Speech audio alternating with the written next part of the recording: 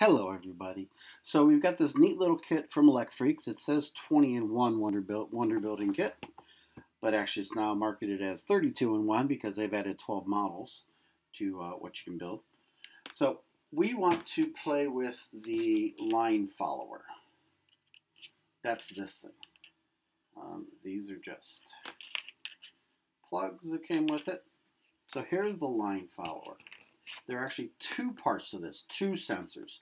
They are two infrared sensors that will detect white and black. And so depending on what you want it to read, you want to read white, you want to read black, and you make it do things. So now we've got cables to plug in. If you notice on the cables, the ends of them, one's a lot just skinnier, one's got some extra clip on it, and that's to hold into this better. Now, very, very important is that you pay attention to the lettering. Here on this side, it says ground at top, voltage signal.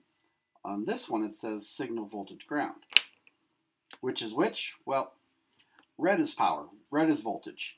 And then usually black or brown are ground, and then yellow or orange tend to be signal. So this one has to go this way. And this one, wrong end. This one goes this way. Okay. Now I'm going to plug them into my Wukong expansion board. I'm going to plug them in over here because this side is for servos. And it says S2. Let's see, I'm going to go this way with it. I'm playing with it this way. I could play with it over here this way if I wanted to, but I'm working this way. This side says S1, so I'm going to plug that into pin 1. Again, pay attention to the colors. Plug that into pin 1. Yep, got it. And then this side is S2. Remember, we're going to be down. The infrared's going to be reading down because our line is going to be down here. So I'm going to S2. I'm going to plug into pin 2. Sometimes cable management is really, really important. All right, there we go. Now I got two motors. And that's the whole point behind this, is that it's a motor-driven thing that follows lines. Now, strangely enough, because it says servo sensor 1 over here, I'm going to make this be motor 1. So I'm going to plug it in over here at motor 1. I just want the motors and the pins on the same side. Motors and the servo sensors. Wow. Sometimes my mouth doesn't work right. And then this one's going to be motor 2. It just makes more logic. And then the microbit goes in here. Bam. Alrighty. So now let's go to enter the web. So again, when you're going to want to read through the all about the kit, glance through their their instructions. I wouldn't start building this stuff until you actually play with the code a little bit, just separately, so you can see how it acts. But yeah, if you've got a sensor, you want to look up the sensor and read about it just by itself. And obviously the expansion board also. These are all just pages on the Wukong site. And then they've got their own little wiki there. But we come to make code.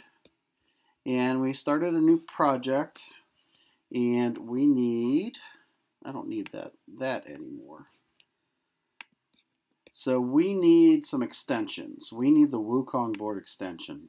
So we go to extensions and we search for Wukong. Bam, click it. And it's going to put some new blocks in. Wukong and NeoPixels, because it's got some NeoPixels on it. All right. So here's what we need to build. If this is a digital sensor, it's reading 0 or 1, black or white. So we need to read if something is 0 or something's white. Something's 1, black or white. And then make the motors do what we want them to do, right? So here's how we'll start. this is logic. This is if statements.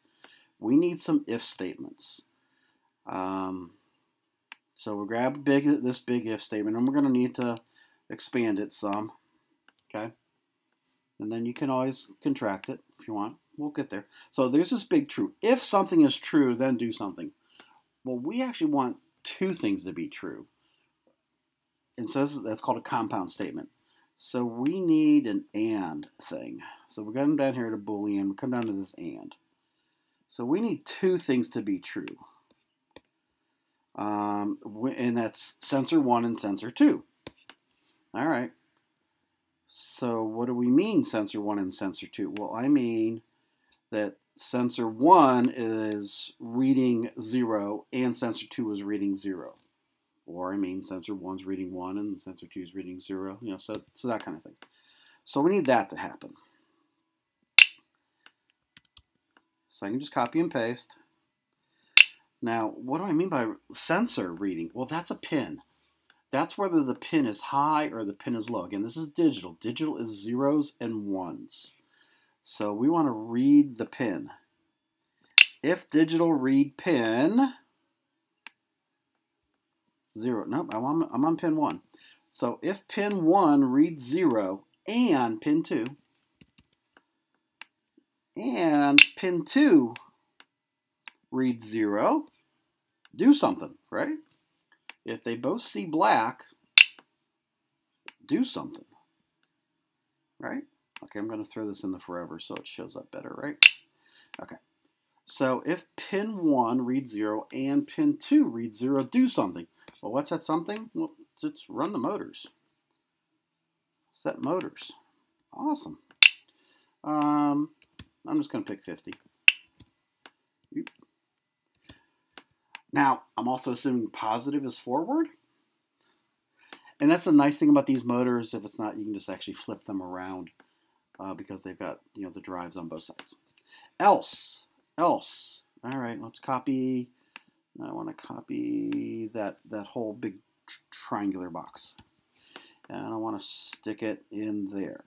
Else, if pin 1 reads white, and pin 2 reads 0, reads black, then do something else. Well, what that something else is literally turn. Now I left this same speed and picked this as 0. So if motor 1 turns and motor 2 doesn't turn, the car's going to turn. Now I could have just picked a slower speed and the turn would be more gradual. But for demonstration purposes, we need that to be 0. Well, we need one more else if. I don't need an else. I need an else if. Because I need to have another criteria. What if the other side is off? Oh darn, don't go away. I hate when you do that to me. Where are you going? Sometimes it's hard to grab. Nope, not that. Hard to grab the part you want. Just the part you'll want. Nope, that's not what I wanted to grab. Yeah, I want you there. I want to try and grab you. There we go. All right, now what if pin 2 is off on the white? Well, then obviously, let's make motor 2 do something. Let's make motor 2 run, but motor 1 stop. That's why I wanted to put the sensors and the motors, the numbers on the same side. Okay. So, if we're on the black, move forward. Hopefully that's forward. Else, if 1 is on the white, turn the other direction. If 2 is on the white, turn the other direction. Right? I don't have to put anything in here, but I will put something in there. I like lights. I like colors. So let's go to NeoPixels. Let's grab this. We got to tell it where the NeoPixels are. These NeoPixels are on pin 16, and there are 4 of them. So I'm going to use this like a warning sign. Okay, I don't need to see that. I don't need to see this. So else, Let's show red. That means, like, if none of this is happening, show red. Show that something's wrong kind of thing, right? Okay. So let's plug into the microbit. And let's download the code. Plug in the microbit. You're seeing down here, this is switched over because I've used these 3 dots to connect to my microbit already. Download the code. And then we'll come see what happens. Alrighty. So it's downloaded. Now let's go to the webcam again. And let's... Oh, I didn't do something. I know I forgot to do something. We'll get that in a minute. We'll get that in a minute. Alright. So, motor started going. You see this is saying, hey, these are active. Now, they can't be up too high. They've got to be, a certain distance. So as long as we're in black, you see both of the motors are going. When this slides over into the white, notice how this one, the light went off. This motor's running, but this one's not. That means we're turning that direction to go back onto the black. And then now they're both running. And then if this one goes off, you see how that light went off? Now my code said, hey, if this one is on white, turn this motor, stop this motor. And then I'll turn us and get us back onto the black. Now that's where I said, you could make one motor go faster, the other motor go slower, and your turn's going to be more gradual. You can do that, but we just wouldn't have been able to see that here. So that's what that does. Now, if it's on the ground, it's not going to see the white. I put it all the way on the paper. It's not going to see the white. It's not being able to detect. It's got to be up in the air a little bit. And up here doesn't do anything. There are other infrared sensors, just like this, that are not designed and created that do a distance detection. And they're pretty good. But this is a unit that's made to do line following, read black, read white. So that's what it does. Now, we could actually make it read white, and when it gets onto black, turn. That's just playing with the 0 and the 1 kind of thing. Maybe you had a whole big black paper and you wanted a white line kind of thing. It depends on what you want to do. Boom. Boom. Okay? Again, the great thing about these motors is if this were going the opposite direction, I could just flip it around and plug it in over there. And then it would go. Notice how it's kind of now going the wrong direction. So there we go. There's one more thing I want to show. I probably should have. We're not always sure what the pins are doing. So again, if they're both reading black, 0, 0 is black, just move forward, same speed. If one is on white and one's on black, turn one direction. Else, if this one's on black and this one's on white, turn the other direction. Otherwise, show an error code, basically. Now, back to what I was saying. We're not always sure what the pins are doing. Sometimes we want to set the pin to say, hey, this is what I want the pin to start off as. So we come down here to pins, and we come to more, and we set it. We set the pin to up or down, to high or low. So if we set it down, we're basically setting it to 0. So we're just saying, hey, when we start this program, set the inputs to zeros, which will actually make the motors run right from the beginning. But it gives us an initial value, initial starting point, so we know what they are. Because sometimes we don't know. Sometimes they like to keep a time from before. Now you could set them up if you wanted to, and actually they wouldn't run. Let's try that. Let's turn you off. They wouldn't run until they got onto black. At least that's what I think. And at least that's what happened last time I tried it. All right, so we're gonna try that.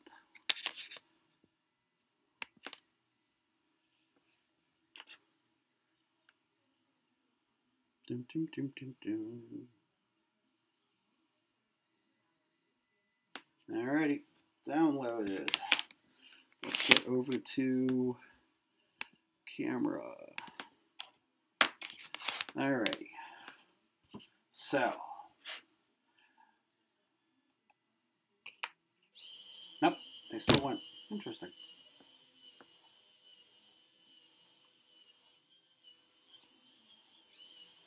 Interesting if they still went low. Huh. I know, sometimes it doesn't. See, if I'm up too high, it's not doing anything. So, I don't know why they're setting it high and they still started off running. They shouldn't have. But, so there is LineFollower. That's how it works. Enjoy.